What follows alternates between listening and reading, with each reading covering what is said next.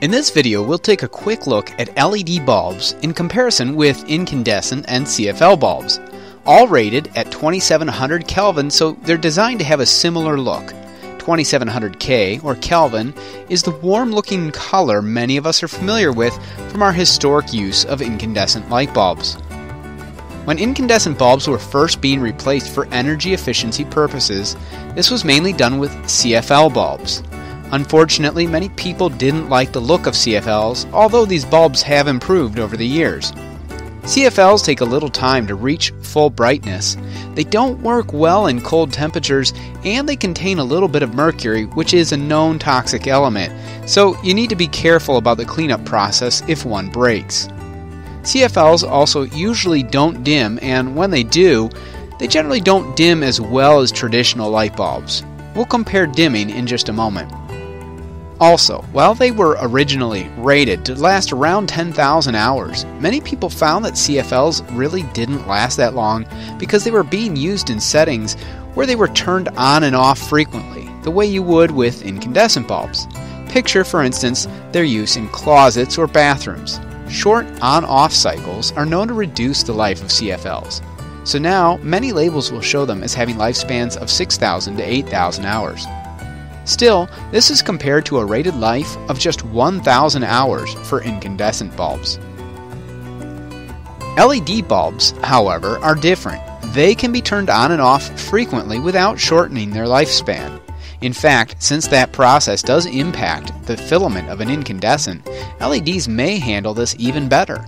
LEDs are also more robust since they don't have a delicate filament or an outer envelope made of glass. They operate well in cold weather, and although you need to verify this on a label, most LED bulbs dim. They tend to dim smoothly, but may not dim as much as an incandescent. Still, improvements on this front are continually being made. While it's difficult to show in this video due to camera limitations, the LED actually appears to be the brightest of these because it provides directional lighting, sending its light in the direction needed rather than in all directions. And here you can see the three bulbs being dimmed. Again, it doesn't render well here, but the incandescent bulb dims all the way, which you can easily see. On this particular dimmer, this CFL dims a little and the LED dims about halfway. Now take a look at how these three bulbs render colors. As you can see in this example, the incandescent bulb does a nice job of pulling out more reds, but the LED provides more vivid blues and greens. The CFL provides the most faded colors overall.